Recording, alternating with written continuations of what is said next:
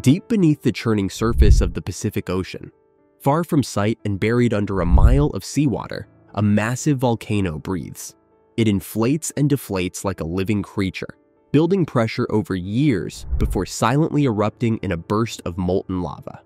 This is Axial Seamount, one of the most active and closely watched underwater volcanoes on Earth.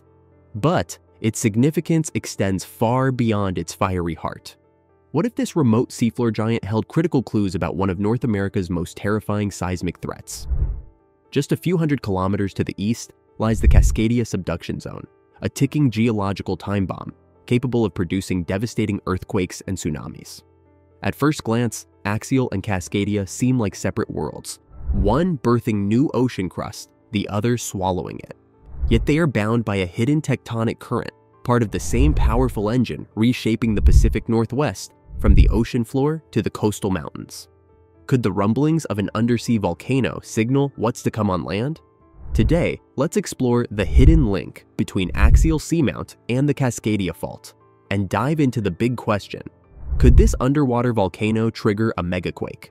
Before we start, don't forget to click on that subscribe button and like this video, as it's the best way to support this channel.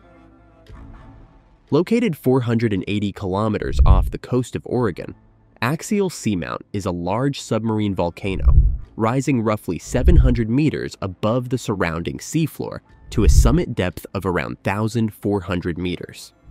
It is built on top of the Juan de Fuca Ridge, a mid-ocean ridge where tectonic plates are diverging. At Axial, the Pacific Plate and the Juan de Fuca Plate are moving apart at a rate of about 6 centimeters per year, allowing magma to rise and form new crust. The volcano is oval in shape, about 50 kilometers long and 30 kilometers wide, with a large caldera, a central depression formed by previous massive eruptions and subsequent collapse. It has multiple eruptive fissures and vent fields where hydrothermal activity flourishes, creating environments rich in life and geochemical reactions. Unlike land volcanoes, Axial's eruptions do not produce towering ash plumes or lava fountains. Instead, lava oozes and flows across the seafloor, sometimes forming pillow lavas, other times creating sheet flows that can cover large areas.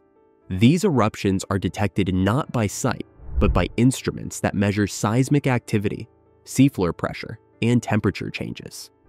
This remote volcano has erupted at least 3 times in the past few decades, in 1998, 2011, and most recently in 2015.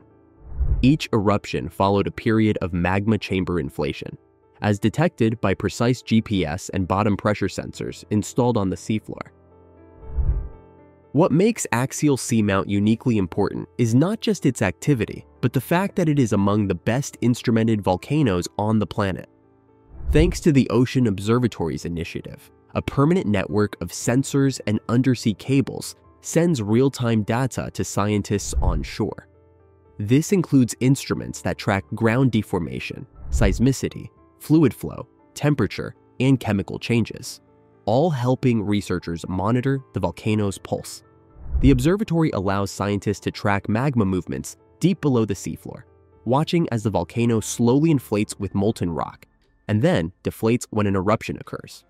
This real-time insight has allowed researchers to make rare, accurate eruption forecasts, something exceedingly difficult to achieve with most volcanoes on land. Axial Seamount has become a natural laboratory for studying submarine volcanism and the processes that govern plate tectonics. The data gathered from this undersea mountain not only helps volcanologists understand Axial itself, but also provides a window into the complex tectonic behavior of the entire Juan de Fuca plate system.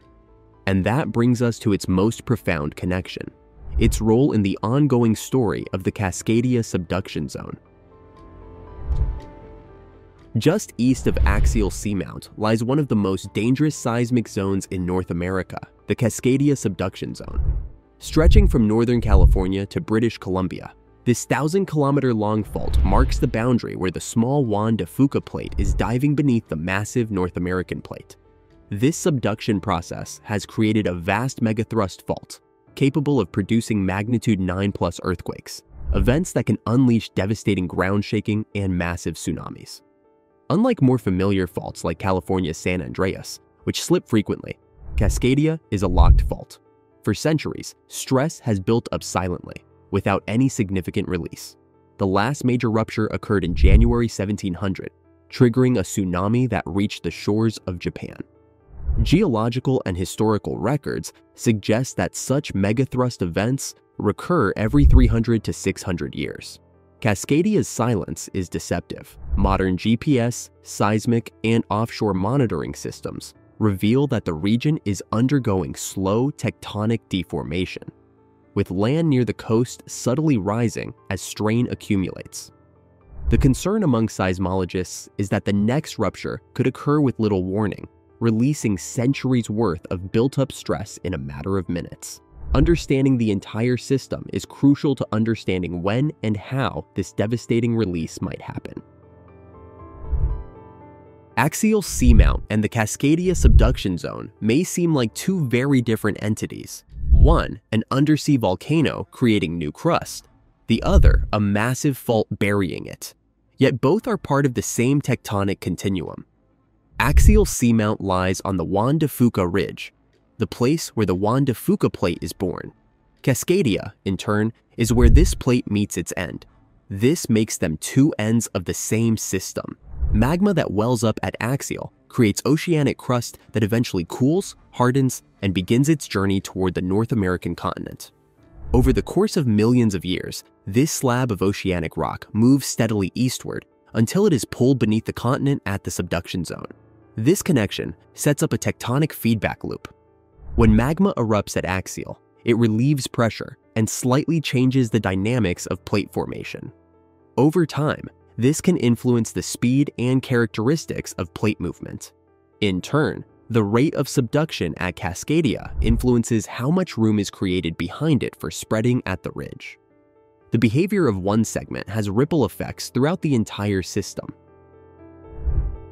There is another way in which Axial Seamount may provide a glimpse into Cascadia's behavior through its earthquakes. Axial is seismically active, with hundreds to thousands of small earthquakes occurring each year. Most are related to magma movement or tectonic stretching along the ridge, but some scientists believe that swarms at Axial, or anomalies in its inflation patterns, might serve as indirect indicators of stress changes elsewhere in the plate system. Could a rapid swarm at Axial foreshadow increased strain on the subduction zone? Or could an imminent Cascadia rupture produce a pulse of stress that triggers activity at Axial? While there is no direct proof, some researchers are exploring these questions using detailed computer models of plate stress and crustal deformation.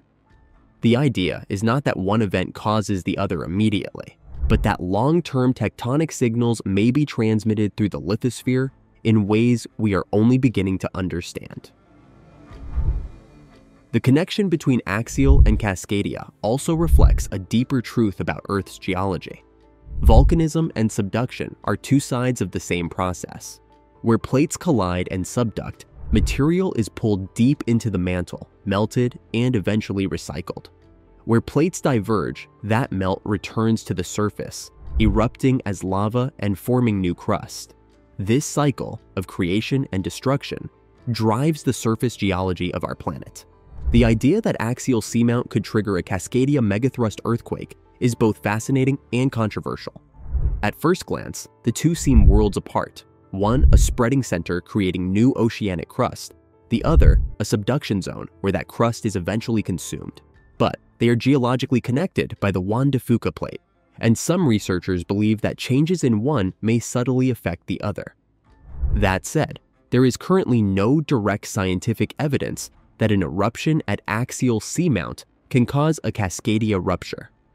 Axial's eruptions are typically moderate and confined to the ocean floor, releasing stress in a very localized area. In contrast, the Cascadia Subduction Zone stores massive tectonic strain over centuries, requiring an immense rupture to release it.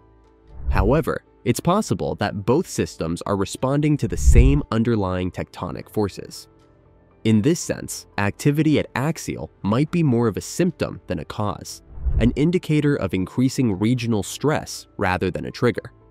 While the seamount is unlikely to set off the next Cascadia megaquake, monitoring it could still offer valuable clues. Its behavior might help scientists anticipate broader shifts in the tectonic system before a major event unfolds.